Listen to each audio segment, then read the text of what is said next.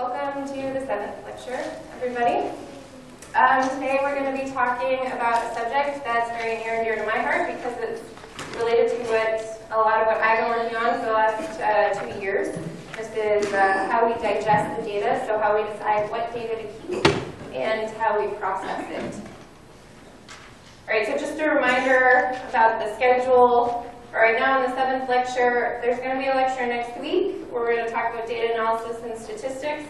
And then there's 2 weeks with no lectures. So there's Thanksgiving week, and then on the 7th, there is the Physics with a Bang program, which many of you are probably familiar with, but it's where there's a general physics lecture here at the same time. So next week, I'll bring more information about it, and I'll post it on the website. But so 2 weeks off, and then one more. Right, so what we're going to talk about today. So we'll, as usual, start with a brief review of last week. And then I'll talk about this process called triggering, which is deciding which data to keep, because as you'll learn, we cannot keep all of the data that is produced by the LHC. And then I'll talk about how we make sense of the data. What I mean at this stage, next week we'll talk about how we analyze it, but at this stage, all I'm going to talk about is how we take those electronic signals from the detector and turn them into things like electrons and muons and jets. And then we'll talk about the grid, which is really which is as important, I believe, as the LHC itself and as the detectors, because the grid is a computing infrastructure that allows us to actually analyze the data. And if we couldn't analyze the data, then there would be no Higgs discovery. So I'll talk a little bit about that. And then there's a lot of show and tell in this lecture, and so I'm not actually sure how long it's going to take. So if we do have time, I'll also talk a little bit about my project at the very end. If we don't, I'll make sure we get to that in one of the next 2 lectures. Oh, I didn't. Nice. Now you guys see all the pictures before the bulbs come up. But anyway, let's review last week. So last week we learned that special relativity states that the laws of physics are the same in all reference frames. So we looked at this picture of the boy standing in the back of the pickup truck, and as far as the boy is concerned, he's at rest, and when he throws the ball up, it'll come right back down to him. But his father, who's biting his nails on the street, is probably about to yell, I don't know, is watching his son, and he sees the ball go in a parabola, but gravity works the same for the boy as it does for the father. So both can calculate the trajectory of the ball in their reference frame, and the 2 pictures are compatible. We also learned that observers in different reference frames measure different energy and momentum. So in this case, the boy measures that the ball has no forward momentum, whereas the dad measures that the ball has forward momentum. But we always measure the same invariant mass. So there are these invariant quantities that are the same no matter what reference frame you're in. So we talked about the Higgs last week, and we said this is our Higgs produced at rest. And in the reference frame of the Higgs, its energy is just purely related to its rest mass energy, or its mass. And then when it decays to 2 photons, these 2 photons have to have the same, what we call invariant mass as this Higgs photon. But if we were to look in the lab frame, the Higgs is produced with some momentum because we can't produce the Higgs we can't specify that the Higgs is produced without any momentum. So we don't know what its momentum is.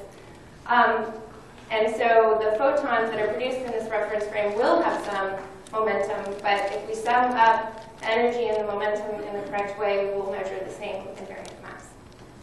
So that's how we can always measure the Higgs mass no matter what the decay topology looks like. It's basically how the particles are produced. And then the last thing that we talked about was what quarks and gluons look like in our detector. So we learned that when a quark is produced, the first thing it does is it radiates other quarks and gluons, and then those quarks and gluons form particles, hadrons, such as protons, basically bound state of quarks and antiquarks, and then those deposit the energy in our detector, which we reconstruct as jets. This is a picture from the Atlas detector of what a jet looks like. There you see the charged particle tracks. Here you see the deposit in the electromagnetic calorimeter, and here's the deposit in the hadronic calorimeter. And when we see a deposition like this, where there's a lot of tracks, there's a lot of energy in the electromagnetic calorimeter, and also there's energy in the hadronic calorimeter, we know we've seen a jet. I'm going to get a new non-dead pointer.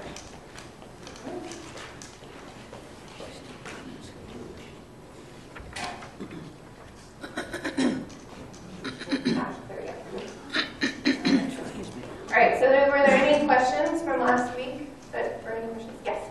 In a book I'm reading called Massive by Iron Sample, he says that the Higgs doesn't directly give mass to all other particles, but works through the quarks.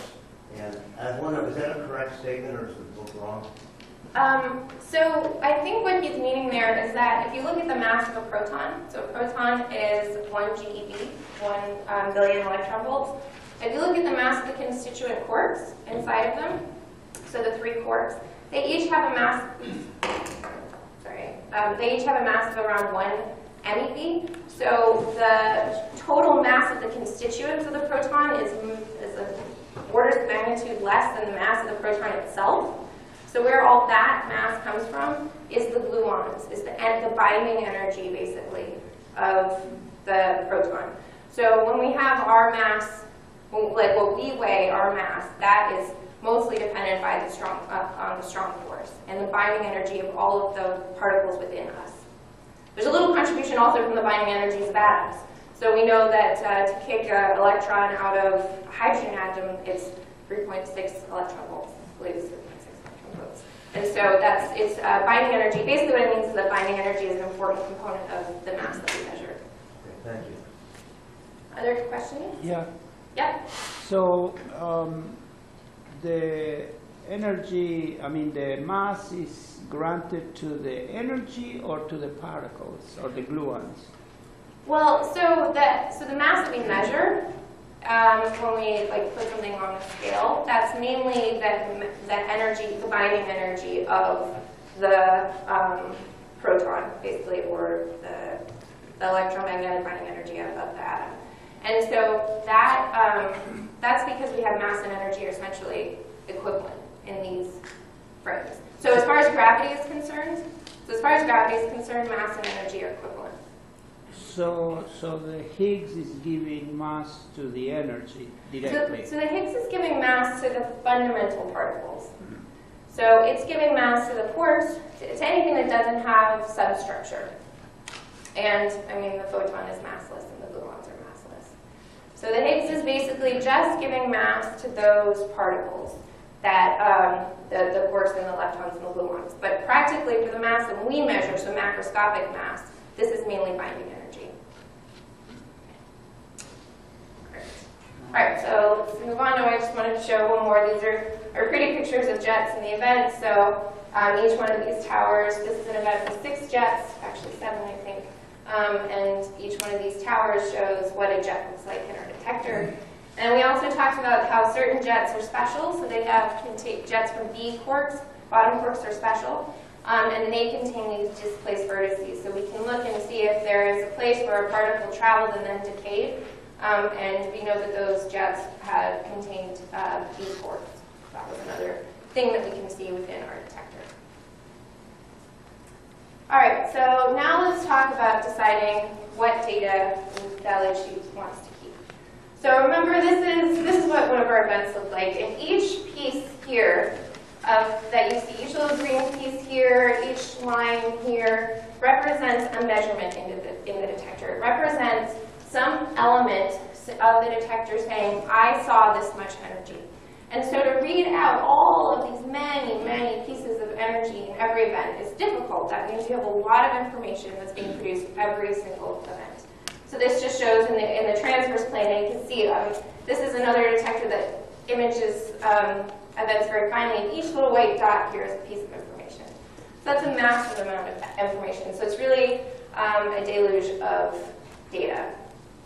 And this is happening 40 million times per second. So 40 million times per second, we're having all this information being produced. Oops. Okay, so let's talk about how much information that really is.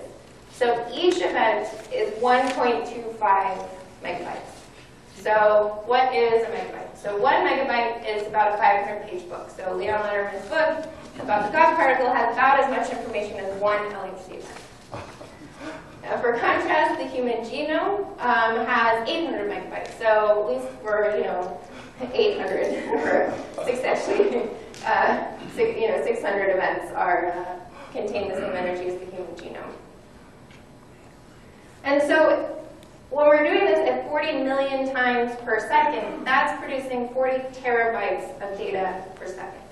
And to put that into terms that is maybe somewhat comprehensible, that means that there's 5 times the Library of Congress's printed collection. So you took every single book in the Library of Congress, we'd be producing this 5 times this per second, that amount of data. Or if you put it in terms of money, so your modern computers can have a 2 terabyte hard drive, the kind of top-end personal computers would have maybe a 2 terabyte hard drive. That would be, $2,500 worth of 2 terabyte disks every single second. So this is an absolutely massive amount of data. So that's a problem. It's way too much. We can't possibly process $2,500 worth of data or 5 times the Library of Congress's printed collection every second. Just can't do it. It's impossible. But luckily, most events look like this. If you forget the fact this is a generic event, I think there's 20 different vertices in here. There are 2 muons in here, so I want you to ignore them, pretend like you didn't see them. But what you see is there's random amounts of energy splattered in the calorimeters. There's a whole lot of tracks. But there's not these big spectacular jets that we saw here. So what I'm trying to say with this is that most events are kind of boring. So they don't, not much is going on. So we can exploit that fact to reduce the data to a manageable rate. Basically, we don't need to measure every single event that looks like this. We could just measure 1 out of every 10,000 of these events. And since they all are pretty boring, we only need a small fraction of them to understand them. So the data's gone forever? The Yes. stuff that you throw away? Yes, it is, which is dangerous. So we'll talk about this in a little bit. But it is gone forever. There's nothing we can do with it. So what we do is that in order to turn this data into a manageable rate is that we throw out 99.999% of it.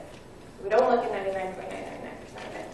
And that's okay because the Higgs is produced 1 out of every billion events. So that's 1 plus 8 zeros, a dot plus 8 zeros and then 1, and that's how often basically Higgs is produced. And so if we want to catch every Higgs event, then we only have to write 1 out of every billion events, of course. If we want to have more than just the Higgses, we write out more than that, but that just gives you a scale of how often interesting physics happens. And so this process is called triggering. So this is actually a really, I think, beautiful illustration of the triggering process. So there is this scientist, I'm not sure if he is a physicist or an engineer on the CMS experiment, and he's done a whole set of drawings of things related to the CMS detector, but in the style of Da Vinci. So you can go to this link and see it at this whole gallery. It's really beautiful. But what he's showing here is this is a pile of books. So this is supposed to be the CMS triggering system. So this is a pile of books that's been discarded. So each one of these books represents an event. So as I told you, 1 megabyte is about the size of 1 500-page book. So each one of these is an event. And then you see different levels here of numbers of books that save. So you have one level here that has a lot of books, then the number of books gets fewer, and then also they kind of stopped drawing it. So this would be the final stage of books that you keep. But that's the idea. We're taking this pile of books and we're throwing most of them away, but then we're keeping some for further inspection. All right, and so how do we do this? This is a multi-step approach. So imagine this is our event. This is their event if we were able to read out the detector perfectly, every event. So what we do is, since we can't see the information this precisely 40 million times a second, but we can see the information about this precisely 40 million times a second. So So we can look at it in a very coarse-grained way, which we do by using really fast electronics that look at large regions of the detector and sum up the amount of information. And so what we can see from here is that, oh, you know, I see that I have a blob of energy in the calorimeter. Oh, I have another blob of energy in the calorimeter. And oh, I've got some hits in these muon systems. And I can see about that much at this level. I can't really make out, any of these tracks. And I can't make out any of this sort of really soft energy. But when there's a lot of energy in one region, I can make it out. And when I have hits in these muon systems, I can make it out. And so that's what we do with the first step, is we look at the detector in a very coarse-grained way. Then, once we've reduced the data, and we'll tell you how much we reduce it in a few slides, once we've done that first stage of reduction, what we can do is we can look in just these narrow regions for what's interesting. So here in this case, we looked in this region where this muon was, and we decided to take all the detector information from that part. And so then we could say, oh yes, there really was a muon here. Or for this electron, we just read the detector out in this little cone, and we see, oh yes, there really was an electron there.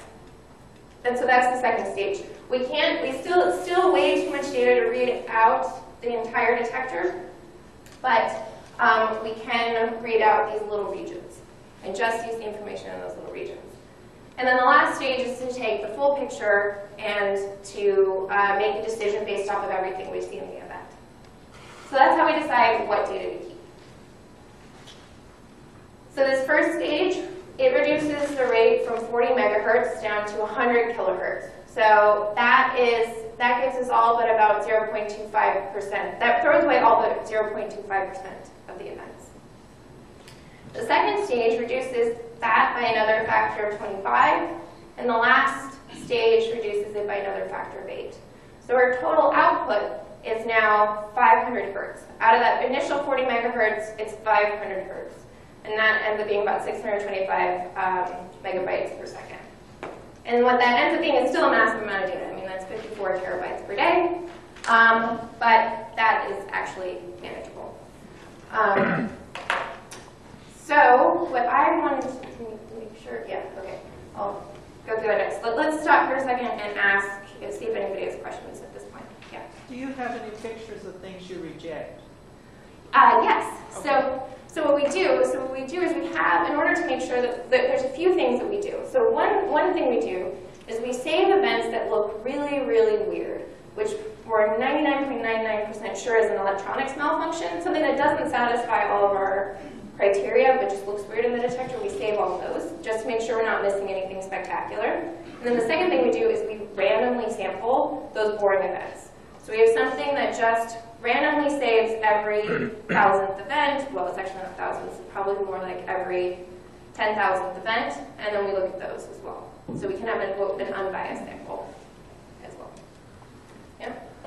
You get 40 million events a second. Do you run it for a full second and then do the processing? So no, it's a continuous pipeline. So it's continuous. So basically what happens is that at this stage, what these things are doing is there's electronics that are on these that are looking at the events as they come, and they have about 10 microseconds to make their decision. And in those 10 microseconds, it throws out the event or keeps it. So it's looking at 40 million events in 10 microseconds? Well, it's not 40. So it's 40 million events. It's whatever 1 second. The number of events is whatever 40 million divided by 10 microseconds is. Okay. Okay. Yeah, I don't know the number off the top of my head, but it's Okay. several tens or hundreds or something per second. But that's what we call in a data. We store that data in what we call a buffer. So while one event is being looked at, the next ones are waiting, and it does this, such that it can have a decision on every 40 megahertz event. So things could be happening between the events that are missed because the computer is busy processing. No, so we set up our systems, what is called dead timeless. Yes, only when, so basically yes, but only when the system is malfunctioning. So basically, there's electronics on these detector elements that only read out the data if there's a signal. So if there's no signal, then they're not reading it out. And so what we want is that the average occupancy of an element of the detector, so the average number of times that it has something in it per collision, is low enough such that the event can be processed quickly enough to process every single 40 megahertz event. So basically, if I had, you know, if I didn't have anything in this element, readout element, I wouldn't process it. I only process it when it's got something in it, and that rate is low enough such that you can process all events in 40 megahertz, at 40 megahertz speed. You said it's the average. Is it possible that something could happen, an event could occur during the processing? Well, so they're buffered. The thing that can happen is that too many events can pile up while another event is processing. Too many events could be waiting, and we can only store, I don't know, it depends on which detector to detector, how many events, subdetector to subdetector, how many events they can store. But if that, what we call the buffer, fills up, so if that queue fills up, then we start losing events. And that's what we call dead time. But that only happens to us, so our data taking efficiency was, I think that only happened to us about 5% of the time in the entire last year. So it's, we set ourselves up so that doesn't happen a lot. Yeah? I want to sound like I know what I'm talking about, but I really don't. Okay. The question is simply this. Is this like the so-called random Monte Carlo sampling for each of the devices, be it for a new or I like from device? Is it like that, or I got it all together wrong? So for these devices, what they do is they all have internal thresholds. So it basically says, if I see an energy deposit that's greater than, you know, a certain amount, then I decide that it's triggered. So that's really what we're doing here, is we have thresholds that are set, and the detector is continually looking for something that is above a given threshold, and then we decide to read it out. Yeah? So you know the Higgs boson is found in every 1 billion collisions, right? So how many have you found so far? So that depends on what channels. We'll talk about that next week. We'll go through the numbers in detail next week. Well, I mean, statistically, has it proven out to be 1 billion? It has, 1 in a billion.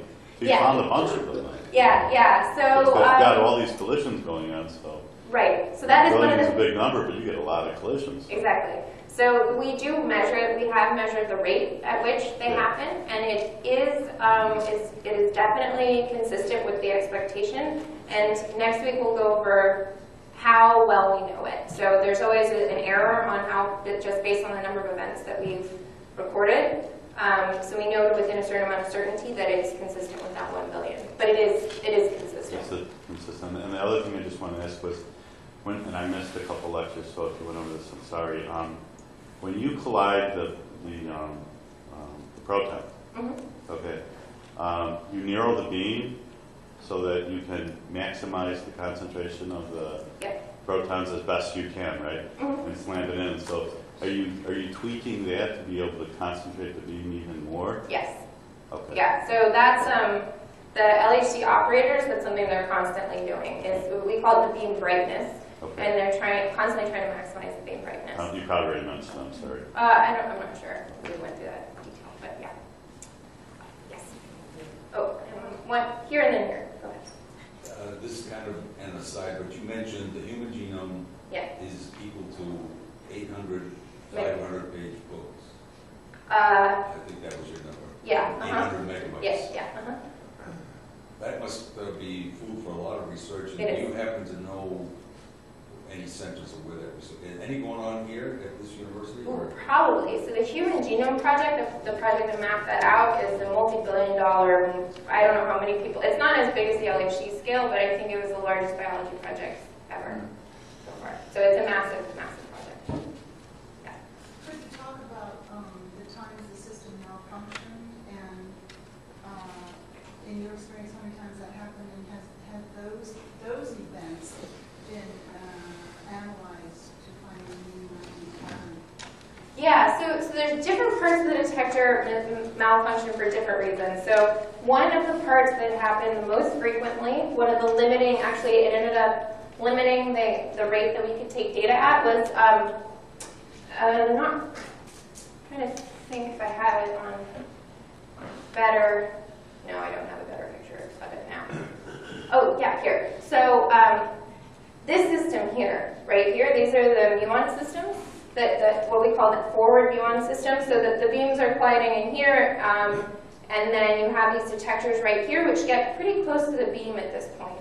So the problem is that basically, as the beam is traveling around around the LHC, sometimes it hits other parts of the LHC and makes new particles, not Higgs bosons, they're lower energy, but what this means is that the beam is traveling with a wide array of other particles around it, much further from the interaction point, but out to sort of this radius. And so basically, these detectors were getting constantly hit by particles that weren't associated with the collision. And so that was saturating that rate that I was talking about, those buffers where you could hold a number of events. And so we could only read these out at a lower rate than we were normally able to because they were already being saturated by other things. So one of the things that's been done right now, since we're not running, is they're installing more shielding to try to stop those particles before they get to that part. They're also improving the electronics to make it a little bit faster so that it can cope with this better. So that's one of the best examples. The other example, for example, another example is that the little readout elements that make all these tracks, occasionally there's just a little malfunction and one individual element,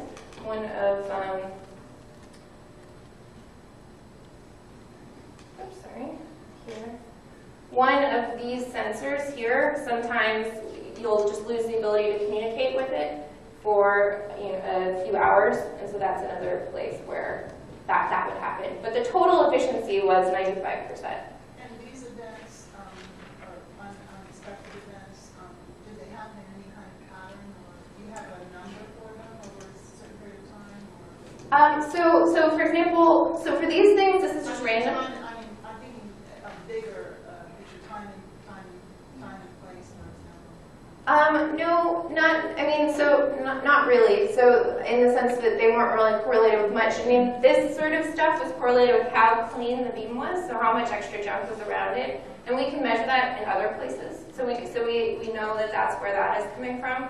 For the losing the ability to talk to the module, the little sensor, that happens randomly, and it's just a normal part of operating. So we can't have 100% efficiency, but yeah, so it's kind of an I wasn't worried about it. I just thought it was really interesting. And sometimes you find things between the cracks. Yeah. That you weren't expecting. Yeah, and that's why we have this special what we call data stream for these weird events to make sure, because there's some. So for example, this is kind of related to this. Some models of new physics predict that you could have a new particle produced that you couldn't see, and it would travel into the detector, and then it will, much later, it will decay. So randomly, at some random time, you'll see a big splash of energy in your detector that's not associated with anything else. And so we have special triggers set up to look for that. And so that's the sort of thing where it's not really what we're expecting, but we try to make sure that we're able to look at it too. Yeah? Is there some significance in the fact that the tracks are straight in some places, and in some of the slides you show them as curved? Yes, there is. So in this case, this plane that we're looking at here, this is the beams. The beams are colliding in this direction here, and the magnetic field in this direction. The magnetic field is lined up along this direction, and so there's no bending in this plane. But in this plane here, the magnetic field is perpendicular, and so you do get bending in tracks. But there's another thing. There's another thing too. So these guys aren't really bent at all, and that's because they're really high energy. So the amount of bending tells us how high energy the particle is. Sorry, say that again. Oh, sure. So these guys are straight, right here, and that's because they're very high energy. So they just don't get bent very much. Yeah. All right. Okay, so so this is sort of the hardware with which we do this. So these two, this represents some of that first stage, that coarse grain, and what you're supposed to see here is that this is custom electronics. This doesn't look like any sort of normal computer, and so we have very specialized things to do this. This just shows you a picture of a room where all these custom electronics are, and there's tons and tons of huge fat cables bringing in all the data. And then the second two levels are processed in computers. So this is a server room like you'd see if you went to Google's, well, I guess you probably can't go to Google servers, I think they're pretty mysterious, but any sort of standard big computing facility will have racks of computers like this. And so that's what we do at second levels, but we use all this custom electronics to do that. And I wanted to show you guys on a very small scale what sort of electronics look like. So, sorry. Basically what this is here, this is a little box of electronics. Can't really see much, it's just just looks like that, it's green. And then we have two detectors here. So this is a piece of scintillator, so when a charged particle passes through it, it produces light. And this is a readout element here, and another readout element here.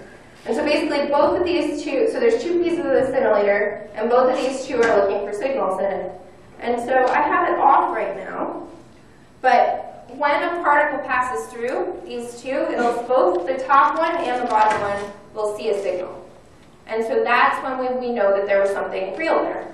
So what I have is this thing, which unfortunately, since I wish this was built differently, but you can see that there's this counter, and it's incrementing, it's changing. So I'll keep this so that everybody can look at it afterwards.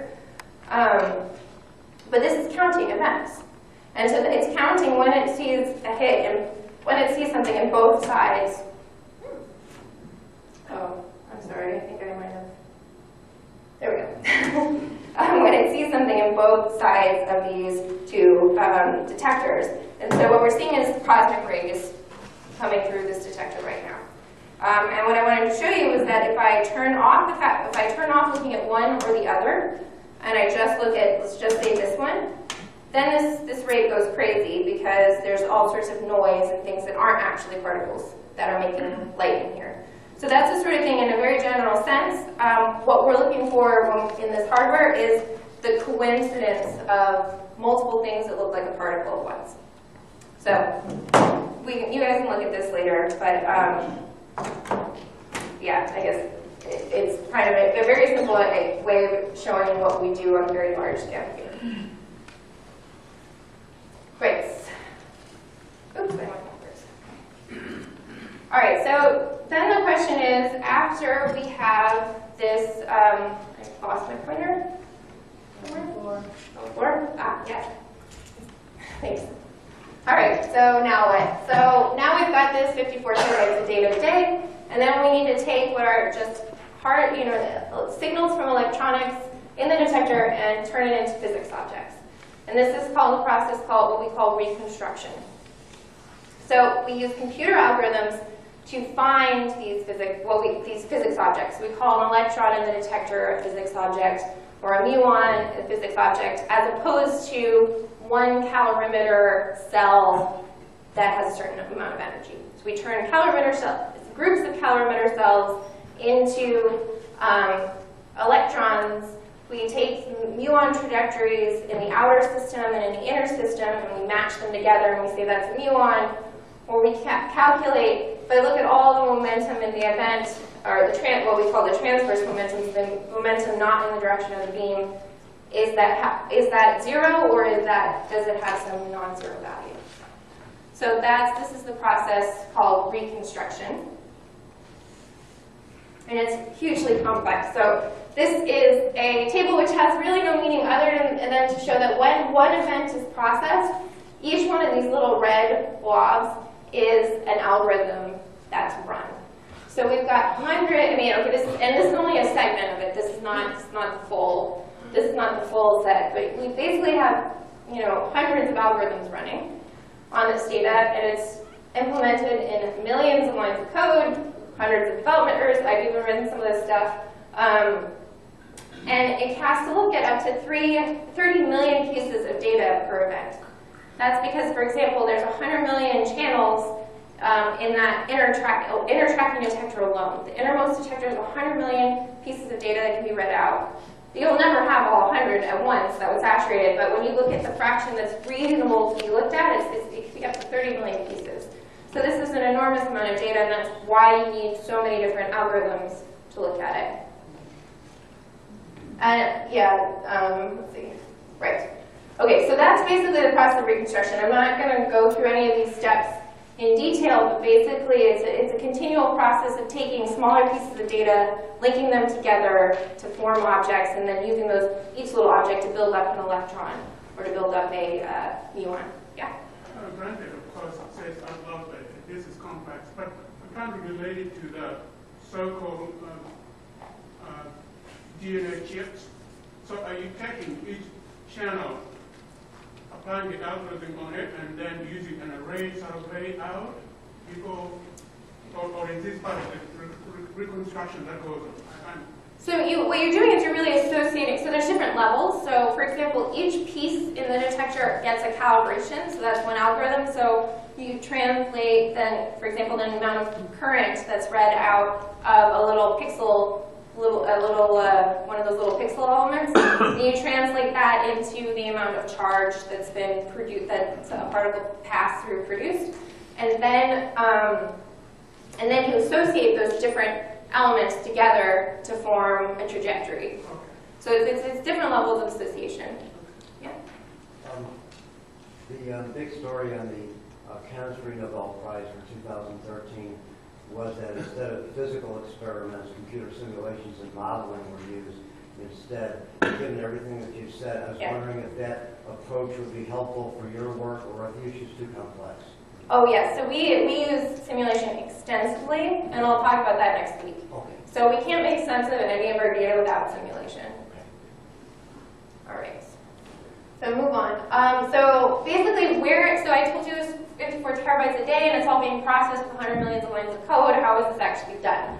Well, it's stored in we can look at where it's stored, and that's the worldwide LHC computing grid. And it's also processed on the worldwide LHC computing grid. So I'm going to talk to you a little bit more about that. So what is it? So these are two snapshots of the grid. So the grid is comprised of a massive computing center at CERN. But you can't do all this computing at CERN. Basically, the amount of power it would take to run all the computers to do all that processing is way too high to be had in any one place.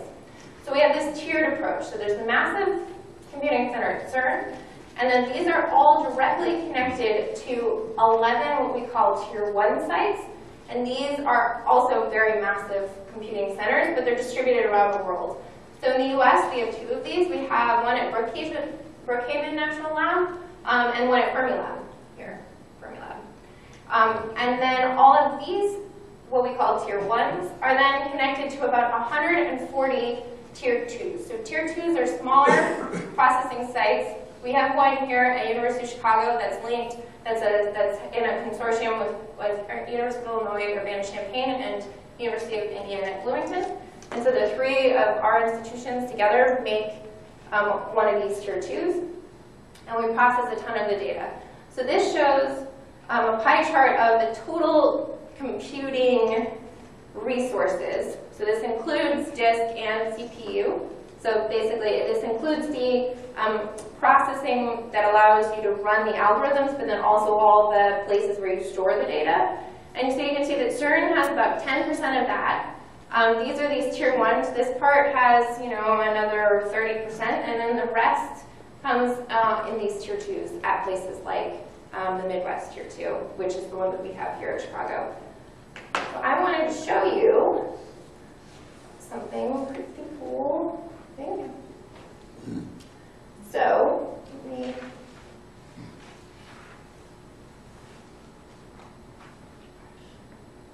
we can look at right now in the world where all of the data processing is happening on the LHC grid. This is Google Earth, and it's syncing right now to a certain server that is going to tell us between each one of those tier 2 sites and each one of those tier 1 sites where the data are happening. And it looks like it's still, yes, okay. So this is for right now. So from 11:30 to 11:40. We can play the data. So let me do this here. Play. All right. Anyway, my computer's going to think for a minute because it's hard for it to display it on the screen. It is. But what we're looking at now is every single one of these green lines is a data transfer link between two of these sites, and we're zooming now into something in, I don't know why we're zooming into AGLT2. Hold on, let me get this here. Zoom it out. So this is one tier 2 center. I don't know where AGLT2 is. It looks like it's in Detroit. Ann Arbor, yeah, maybe that is Ann Arbor. So here you can see a site here. This is NYU's. This is Harvard, Boston, Tufts, Brown. Here we go over here to zoom in on Chicago, so we can see our Midwest here too.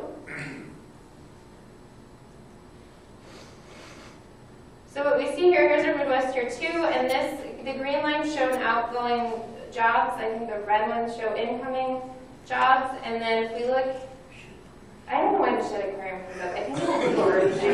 We're not doing anything with the shed aquarium.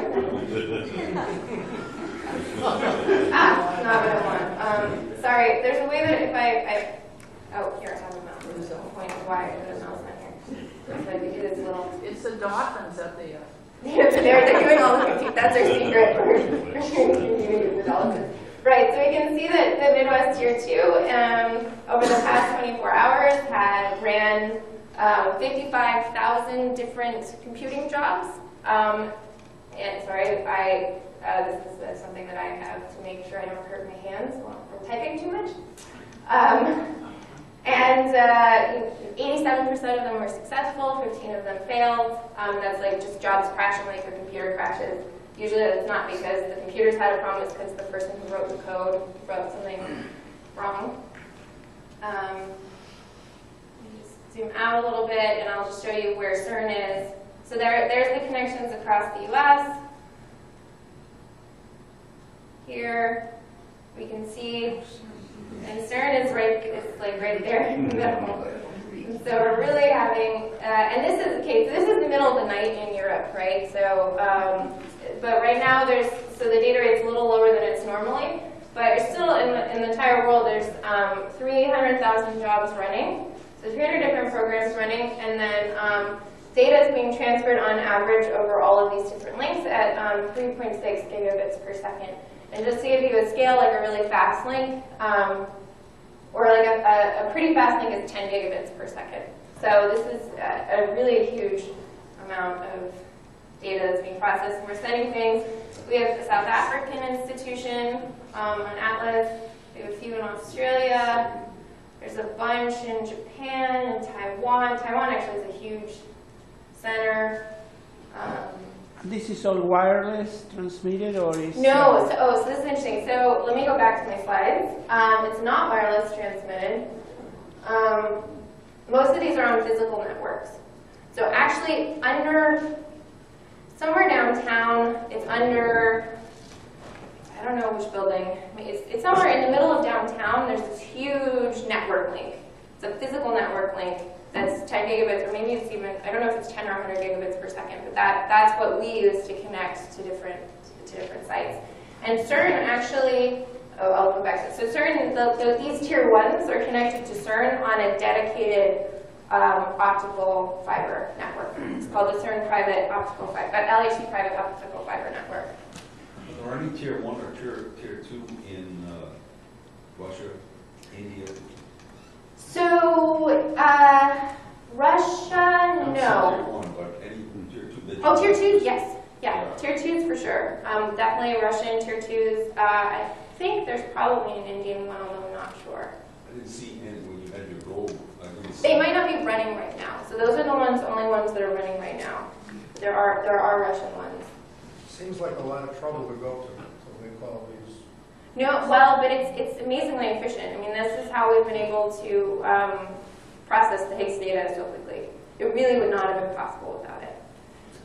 And this is like a, yeah, and it's also the nice thing is that these networks, so we set up this big network for certain, there's a North American, there's a big North American one, there's a big European one, and there's a few others.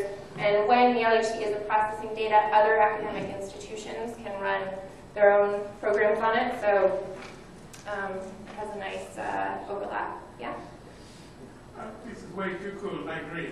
But is there anything closer to it? I mean, just a little side here. Protein folding, for example. Why can't we use technology like this? It's absolutely mind-boggling. I think they do. So a lot of these resources are shared. So one of the cool things we have going on here at the university is we have a network that's common with all other big computing centers on campus, and we share time. So that means if some computer's not running in the biology section, we can run our jobs in it and vice versa. Yeah. Anybody else have a question? Okay. I just wanted to show you, this just gives you a sense. These are all the tier 2s around. I think these are the Atlas tier 2s, so just for my experiments, there's a bunch of them. Each color is a different tier 2, and this shows for 1 month all the successful jobs that we're running. And the really nice thing is we at Chicago, this Midwest tier 2 was the green ones, were the second most successful running site, so we're proud of that. So we always tell it to people. This big one is that tier 1, the Brookhaven tier 1. So we're the best, at least during this time period, we're the most successful tier 2. And then this just shows over the course of from May 2012 for every day actually the amount of time spent computing. So this is in billions of seconds, so we're doing about average of 4 billion seconds of computing a day, and this is just for the past like year and a third. And so you can see here, here's November, so this is the holidays, Christmas. This is right after a really big conference, so nobody was running anything, so we all took a break for about a month.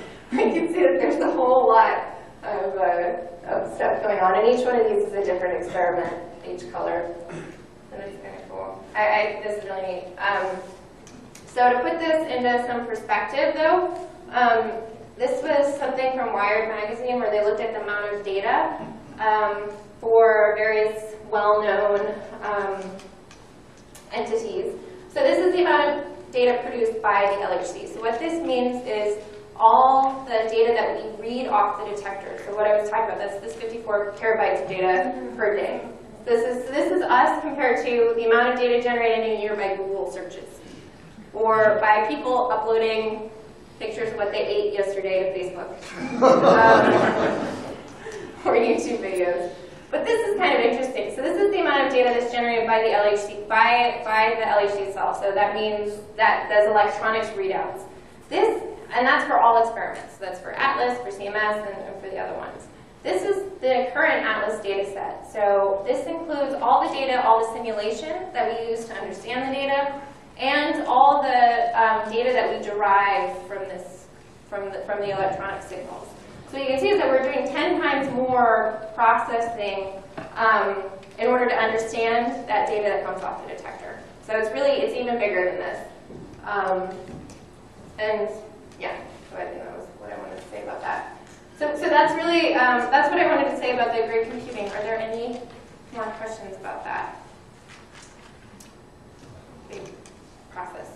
Okay, so there's 10 minutes left. I will talk a little bit about what I've been working on for the last 2 years. It's a project that we're doing here at Chicago and also with a bunch of collaborators. So there's collaborators at Argonne National Laboratory, University of Illinois, Urbana-Champaign, and then a bunch of collaborators in Italy. And what we're doing is we want to take that second level picture where, remember I showed you we only have these cones coming in, and allow us to see in detail this inner part, the tracking material, the tracking information. And the reason why you'd want to do that is because this has the most information about each individual particle. Each individual charged particle, you know its trajectory if you can reconstruct all the information in this detector, but the problem is that's so much data to read out that it's very hard to do. So what we're doing is we're making a way for us to have that, the second level, have this picture as well, added into knowing this and that. So we do this with custom hardware. So there's basically two components to it. So one is essentially bingo. We take the different trajectories in the detector, in that tracking detector, that inner tracking detector, and we store them.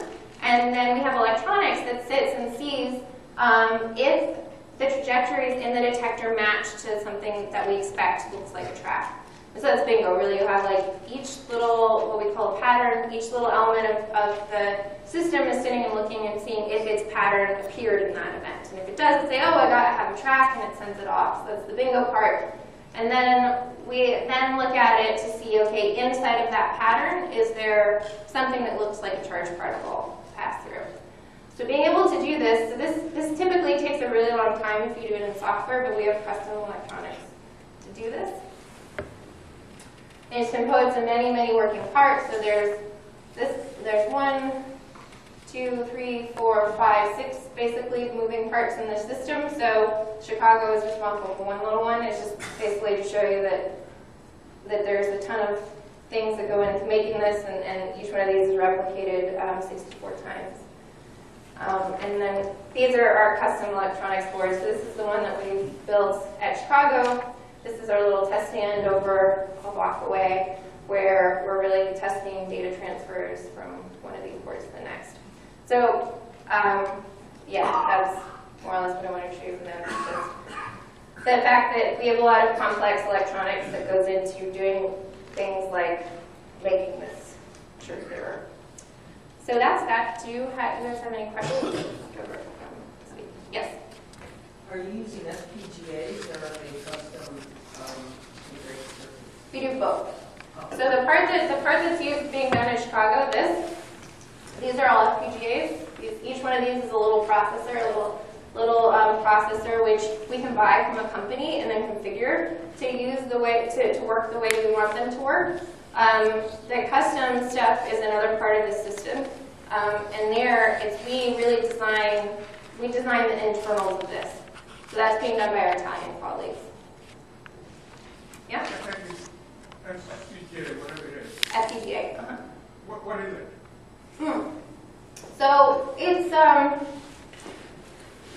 kind of like, it's a little hard to, let's see, but the best way to explain it, it's kind of like a CPU. So it's kind of like the little processor in your computer, your little that does all the computations. But basically, in this, that's laid out in a very specific way. For us, it's basically a set of little logic elements, so a set of little things that say, does this signal and this signal, does that signal the, okay, sorry, this is really, I'm not doing a very good job of explaining this.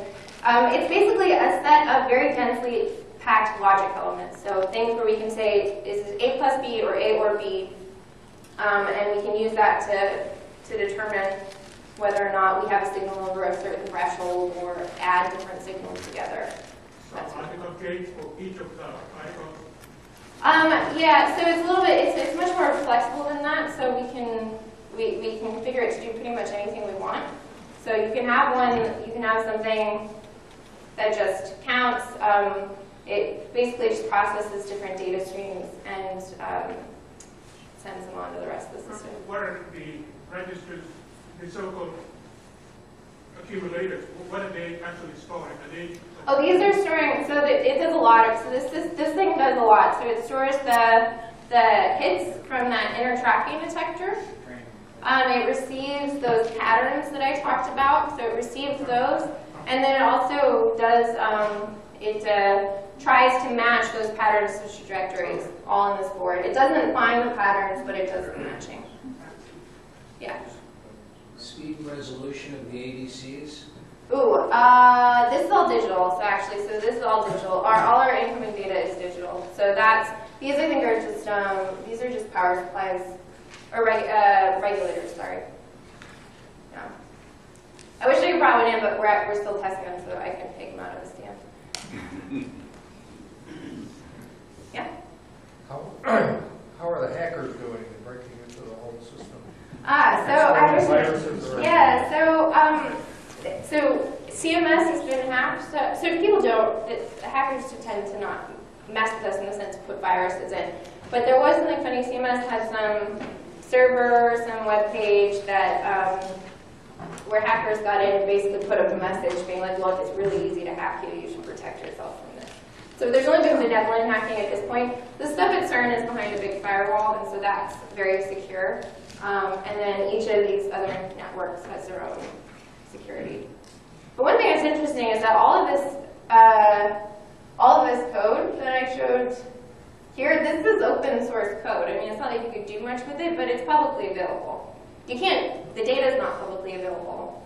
Although I did post on the website yesterday that CMS has moved to make some of the data publicly available. Really? But this level is there. Anybody can look at it and see what we're doing. It's hard to make sense of it, though. Yeah. I liked your slide with the circles showing the different amount, comparing the different amounts. Where is that available? Comparing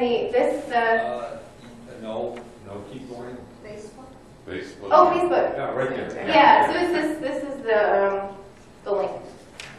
And I'll post this on the webpage, so you can have it. But this is from Wired magazine. And I assume they have links to where they found. And this is actually from a talk. This slide I took from this talk here, which talks about all the sort of computing challenges. It's very technical, but if people are interested in the details of the computing, all this will be linked on the website. Yeah? I guess you said two things that sort of made me nervous. The programming, the coding is open source, and yet you're talking about like high security of some sort. Oh, it's just the networks that the data is passed on, that's secure. But the code that we use to look at it, basically the source code is available. It's publicly available. Yeah. What language, what computer language is it? So it's mostly in C++, and that because C++ is really good for very fast computing, and then we also use a lot of Python. You also use what? Python? Python. Yeah. Python is a very, very flexible programming language, so it's really good for configuring things, and it's really good for doing a huge range of stuff. The thing it's not very good at is processing data really quickly. So we can't use that for our core stuff, but we do use a lot of it. Yeah? Does quantum entanglement apply to the Higgs or not? I would have to look that up. I do not know off the top of my head. I mean, if you produce two Higgses in the same, not in this scale for sure, because we're only ever producing one at once. And that also I think is really only applicable at very low energies. So basically, we're always producing them at high energy, where all that stuff gets washed out. But I do not know much about that. Okay, I understand. Yeah. Yeah. The human genome circle would be kind of small, and the NSA circle would it be bigger than everything you got there? Yeah, the NSA so it's a 5,000 exabytes, and an exabyte is 1,000 petabytes. So that's 50,000 times spaceless. But apparently, I don't know where he gets this thing about we're more cost efficient, but apparently we're much more cost efficient than NSA. How do we know? Yeah, I don't know how he does that. But yeah, that's pretty interesting. I mean, in 2012, in the entire internet, I think, or maybe in the entire world, I'm not sure, they said that there was this much data created or replicated. So, in the world, which is 1,800 exabytes. All right, so we've reached noon. I'm free to take questions, and if anybody wants to look in more detail.